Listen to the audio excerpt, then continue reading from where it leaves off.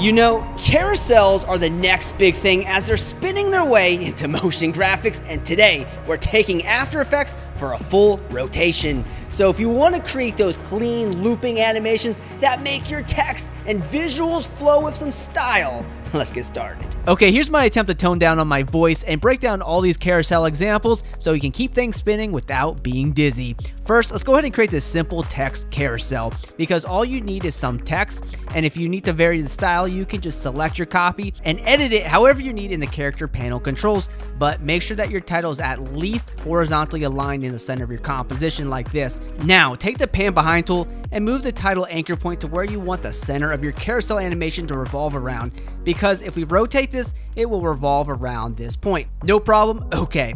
Well, now you just need to duplicate your title and rotate each duplicate until you closed up the full circle. The lower your rotation amount is, the more titles that you will need. So, I just woke up and chose violence.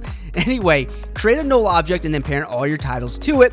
Also, you're going to have to take the null object's anchor point and move it over with the pan behind tool once again to the center of the carousel, which will allow you to rotate the text that you cannot see and change their text. Now, to animate everything, try alt-clicking the stopwatch for rotation and use the time *5 expression or any value to get this moving along. And that's about it for text. You can also add other graphics like this arrow if you like. Now, what about image or video carousels?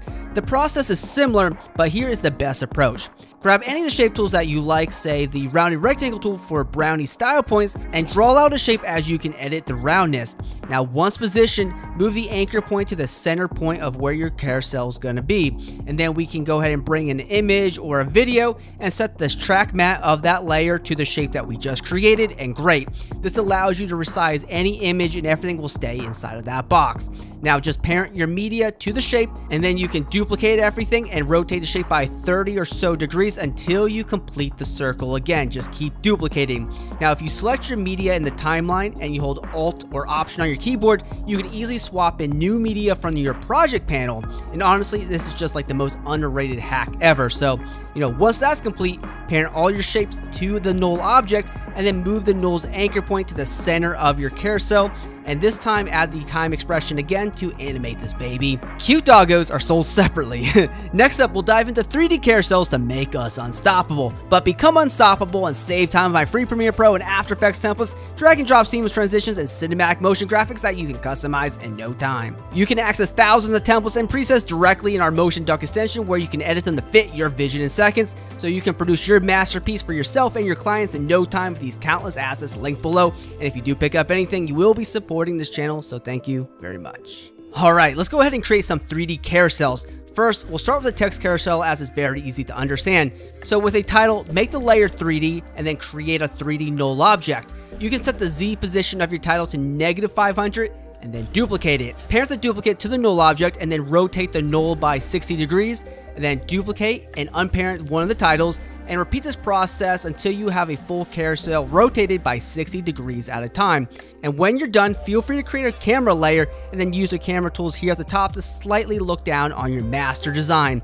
And of course, don't forget to parent everything back to the null object and animate the Y rotation to finalize your 3D text spinning object. For 3D image carousels, we can get a little more creative and design, say, a museum-esque presentation. Now, to set this all up, again, use one of the shape tools and then matte daemon your media to that shape.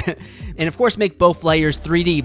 You can also add some text as 3D layers as well if you want. Just be sure to set the text Z position to -1 so that it will all sit on top of the video. Now, once it's ready, you can parent everything to the shape matte and then set the shape's Z position again to -500. And then the next step is to create your 3D null object. Now, when you're ready, duplicate your slide elements right here and then parent the shape to the null object. And just like the previous example, we'll rotate the null object by 60 degrees at a time and then unparent and reparent all the new duplicates to it, and then continue to spin this by. Deja vu, I know. Now, this is a good time to replace your media with new clips without alt drag technique, but when you're done, parent all your shapes to the null object, and instead of using, say, the time expression, let's add a keyframe for Y rotation, move forward by a half second, then add a keyframe. From here, we'll move forward by another half second and increase the rotation by 60 degrees to show the next slide. Now, you can make these 2 keyframes easy with F9 on your keyboard, and then in the graph editor, you can slide these handles all the way across like this. And for the expression, type loop out offset just like this, and this will rotate and slide this seamlessly by forever, showing off every single slide. Now, if you go ahead and create a camera, what's going to be really cool about this is enabling depth of field to make this cinematic. Just increase the aperture and blur level, and you may also need to adjust the focus distance to keep your front slide in focus. But this is great. However, reflections would make this even greater. So select all of your slide elements, including that null object, duplicate them, and then pre-compose this as a reflection. Then inside of this composition, create an adjustment layer and use the compound blur effect. You're going to need a texture image, so you can get mine that I'm using in the description below, or you can just throw something in and turn it off. Set the blur layer to that texture and then increase the blur amount. Then back in your main composition, make this pre-comp 3D and click continuously rasterize. From here, we'll set the Z rotation to 180 degrees and then position this under everything. From here, we'll go to Layer, Flip Horizontal, and then try using the linear wipe transition effect to fade this into your floor a little bit better. But now you can go writing on a cinematic 3D carousel. If you wanted to create more of a smooth cylinder style, just place all your media back to back in a long width composition, leaving no space along the edges. Then back in the main composition, apply the CC cylinder effect to it and animate the rotation Y, and then set the shading ambient to 100. Now with some repositioning, you can easily create this style of carousel as well. Subscribe to be the best, and always be creating.